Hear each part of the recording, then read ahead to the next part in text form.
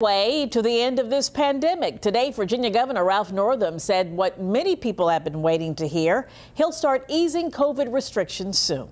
Adriana D'Alba tells us what's changing and when.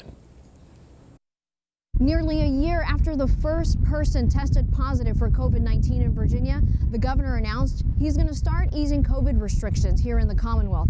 And for area restaurant owners, today's announcement is a huge relief. It's a sign of life slowly getting back to normal. Beginning March 1st, Governor Ralph Northam will slowly begin easing COVID restrictions. It comes as COVID cases in the Commonwealth remain on a steady decline and more people get vaccinated. And we do not want to risk our progress by easing restrictions too quickly. The eased restrictions will allow alcohol sales to go until midnight. Right now, sales end at 10 p.m. The governor is lifting the overnight stay-at-home order, and more people will be able to gather outside and socialize. The limit going up from 10 people to 25. Outdoor sports and entertainment venues can start having more people too, up to 1,000 people at a time with a 30% cap.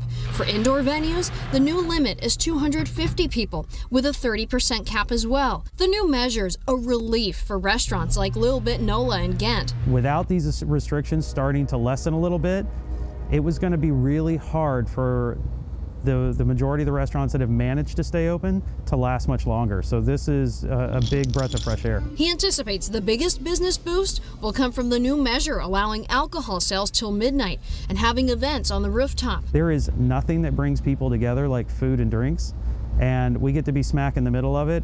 So to see the restrictions lift, man, it's just exciting. The governor expects to ease restrictions even more a month from now. That's if things stay on the right track. In Norfolk, Adriana D'Alba, 13 News Now.